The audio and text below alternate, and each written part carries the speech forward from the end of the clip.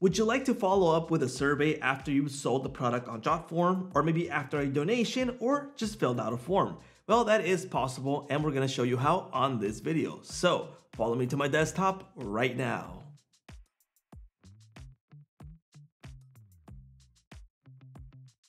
Welcome to Jotform. My name is George, and today I'm going to show you how to send out a follow-up survey after X amount of days. That way we can follow up with our clients to see what they think about our product or the process of the donation, or if you're just using the form for another purpose, we want to know what they thought about that process. So in this case, we are going to trigger it using an automation system called Zapier. This automation system will integrate between Jotform and Sendinblue, which is what we're going to use as our email marketing service. So in this case, after X amount of days, we are going to send out another form that has the survey, and we're going to use Sendinblue for that process and automation. So let's get started by building out the form that's going to be the trigger. In this case, we are going to build a basic form just to show you that you can trigger this automation. It could be a sales form, a donation form, or just any type of form, and it will trigger this automation. It'll be the same steps, okay? So let's add a few elements to this form. We're gonna say, for example, full name, address, and the email. We're gonna keep it simple for this. Let's go ahead and rename this. For example, it's gonna be sales form. Okay, there we go. The next step that we are going to do is head on over to settings, integrations, and we are going to search for Sendinblue. Let's go ahead and select it. And like I mentioned before, this is going to use Zapier for the automation. So let's use the Zap. Be aware that if you are not logged into Zapier, it will ask you to log in. In this case, I am already logged in, so I don't have the need to do that. Let me go ahead and name this app, and we're gonna say Sendinblue Survey Automation. Okay, let's keep it like that. There we go. And the first thing that we need is the trigger. What is this going to trigger? In this case, we are going to trigger. We're gonna head and edit this, sign into Jotform. In this case, I'm already signed in. Go ahead, continue. We're going to allow the integration. That way Zapier can read the information from Jotform. So now it's connected to my Jotform account. Let's go ahead and continue. Again, we're going to use this form. Now be aware that if you plan to use another trigger from another form, you'll have to select it here. In this case, we're going to use this one, sales form. Let's go ahead and continue. Test the trigger. There we go. It just received some demo data right here. You can see this is just example data. If you have previous signups from the form, you'll see that triggered from the latest signup. Let's go ahead and continue. Okay, and now it's asking us to integrate with Sendinblue. Okay, let's go ahead, and the action event is add or update a contact. In this case, we want to add a contact. Let's just to give you an overview of how this is going to work. When someone fills out that form, it's going to send that data between Zapier and it's going to send it over to Sendinblue, and it's going to create a contact in Sendinblue. The next automation that we're going to work with is Sendinblue, where we're going to send out that survey after X amount of days once we receive that contact. Okay, so let's go ahead and continue. We're going to connect with Sendinblue. Here we go, and it's asking us for the API key. Let's go into Sendinblue and grab that API key. This is my Sendinblue dashboard, and the API key is over here on the top right. You can see SMTP and API. Let's go ahead and select it. There we go, and we're going to generate a new API, and we're going to name this, for example, Jotform. The reason you would name this is because if you need to later on edit it or delete it, you know where to find it, okay? You can see name Jotform. If I don't need it later on, we don't want to leave that API key open, we can remove it. Okay, let's go back into Jotform. Let's open up automation here, continue. And again, this is giving it the access to Sendinblue so it can read the information or send out information. In this case, it's going to send the contact information. Let's go ahead and continue. And now it wants us to fill in these gaps with the information from Jotform, from the previous trigger, okay? So So in this case, the email, we're gonna find that field right here. Here it is, field email. And we're gonna add it to a specific list. In this case, we don't have a special list for this. I can add it to a general list. Let me really quickly create a new list. Let's go back to Sendinblue. We'll go into contacts. We're gonna create an advance. We're gonna go into list. Here we go, and we're gonna add a new list. We're gonna call it Jotform. Okay, let's create an empty list. There we go. Now we're gonna use this list for our automation. Let's go back into Jotform. Go to list, load more. Here we go. Now we have the new list. Let's go ahead and select it. That's where it's going to add our new contacts from this trigger. Okay. Update type. We're going to add. Okay. We're not going to tie the attributes. If you want to tie the attributes, for example, if you want to say the city is tied to this specific element inside of Jotform from the previous form that we have, that is possible. First name, last name, the form ID, etc. We can tie those attributes to send them over to Sendinblue in case you want to do a little bit more customized automation. Okay, so let's go ahead and continue. Test and continue. There we go. It should have been added. Let's go into our contacts. Remember, we're in the Jotform list. Let's refresh. And here it is, John Doe at example.com. Okay, so that's okay now. Now be aware, let's turn on the Zap. If you forget to turn it on, the automation, well, it's off and it won't send the data. So now it's on. We can see the confirmation with the little green button right there. And we're good to go with this automation. Now, what do we have to do next? Let's build our survey form because we're going to use that in Sendinblue.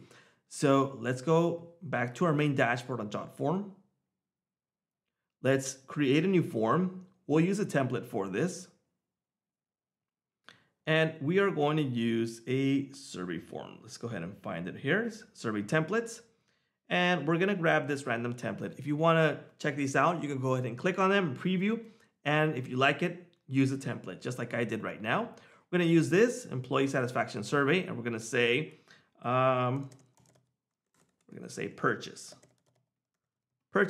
satisfaction survey. Okay, we're just going to pretend that we've sold the product on the previous form, and we're going to send this survey as a purchase satisfaction survey just to see what they thought about the product or the service or the process of filling out the form for any given reason, right? Okay, so here's this form, pretty long, but it's good. Okay, so we are going to change the title. There it is, purchase satisfaction form. Now, let's go into publish. We are going to need this link right here. Okay, let's go ahead and copy it. And let's go back into Sendinblue. In Sendinblue, now we're going to start the automation process here. So we're going to continue actually the automation. So let's go into automation on the top menu.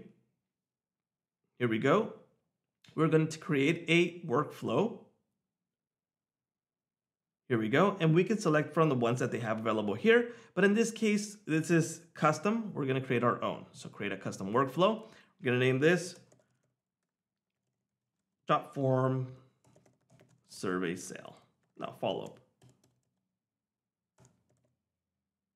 Okay, description, just Jotform trigger. Okay, allow your contacts to enter the workflow more than once. Now, if you plan to use this as a survey after a sale on your Jotform or a donation or for any reason, you might want to send again the survey after every sale that you make. If not, then keep it off. In this case, I would suggest on because every time that we make a sale or a donation or etc., we want to get that feedback. Okay, so first thing that it's going to ask us, add an entry point. What is this going to do to get started? So let's go ahead and click on this plus button, and we're going to say a contact details. Okay, selected. And we're going to say a contact is added to a list. There we go. Which list? In this case, Jotform. Okay, continue. Now, you've probably figured it out by now, but with the automation that we built previously, we said that when someone signs the form, they fills it out, it submits it, it's going to send that contact data to Sendinblue into a brand new list, and then it's going to trigger this. So you see how we are continuing this automation? Well, we're gonna get started here. So this is the trigger, that's what it's going to do. What has to happen next? In this case, I would recommend that we add a delay. Now remember, we don't want to send out this right away, especially if you are selling a physical product on Jotform. So if you're selling a t-shirt, well, you gotta wait for that to arrive. I don't know, 1 day, 7 days, 15 days. And then we want to wait for them to actually test it out. Maybe they didn't like it, maybe they didn't feel the cotton, or for any given reason. So we want to give the right amount of days to give that survey, to send out the survey. So in this case, we're going to say days, and we're going to give them 7 days. This would be a hypothetical use case where we say, hey, you know what? The user received the product next day shipping, or 3 days. So 4 more days is enough. So 7 days is good. Okay, go ahead and continue. And now we're gonna go with the next step. In the next step, we are going to send an email. Okay, in this case, we have no email created for this. So we are going to create a new email template. Let's click on that. And this should open up our email editor. Let's go ahead and give this email a name. So in this case, we are going to say Jotform trigger, okay? Survey trigger. Okay, the subject line. This is what's going to be actually in the subject for the email. So in this case, it could be like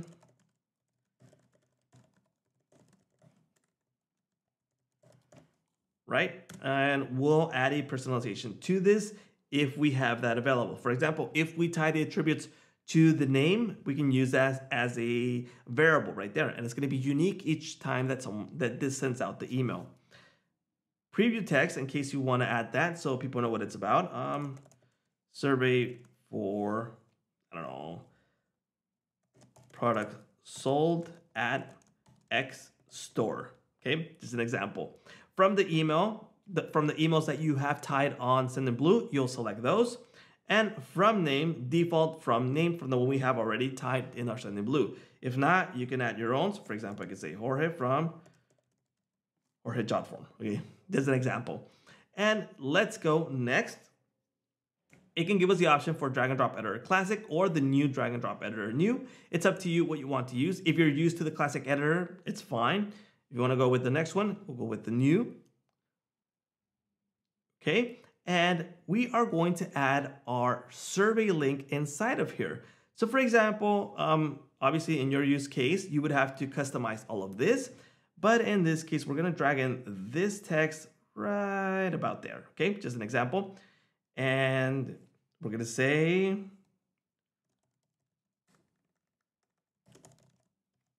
check out our survey and get a chance to win a coupon code, okay? And we're gonna add the link right there. This is the Jotform link to our survey. Now, I sweetened it up a bit just by saying that they're able to get a chance to win a coupon for a further discount later on, which you could actually do, okay? Let's go. And we're not gonna customize any of this because this is just for demo purposes. So let's go ahead and continue. There we go. Save and activate. That way we can use it. Template saved and activate successfully. Let's go back into our previous tab where we have this. We are going to refresh the list so this shows up. Okay, now we have these 2 emails. This is the one that we've just created. I'm gonna select that. And I want to send a hidden copy of this email just in case you want to keep it. Choose when to send this email. In this case, no, because we're already sending a delay. We're gonna say okay. There we go. And in this case, we have a little send the email. Okay, we're good to go. So for example, we have the trigger built. We're saying that when a contact is added, that means that when someone submits that form after 7 days, it's gonna send out this email where we have that details to our survey from Jotform. And we're gonna be able to get that feedback from users from the item that they purchased, the service, donation, or whatever given reason you want to use that survey for. And that automation is built this way. In this case, I can activate the workflow. Here we go. We have the little green button for active, and it's good to go. In this case, when someone fills it out, that submission form, it's going to trigger this all automatically every single time. So you'd have to take the time just to set this up, and once it's set up, it's good to go and it's automated. You don't have to do any further tweaking. Now, in case you want to go a little bit more in depth and more customizable, you can add a few filters in between this in case you want to avoid sending out emails in a matter of if something is missing a data from that previous form or for any given reason. So you can use these plus before actually sending out the email to add a filter. Well, that is how you automate the process of sending out a follow-up survey once a survey is filled out because you sold a product, a donation, or just a random form that you're using and you want to get that feedback. Well, we thank you all for watching. My name is George, this is Jotform, and we'll see you on our next tutorials.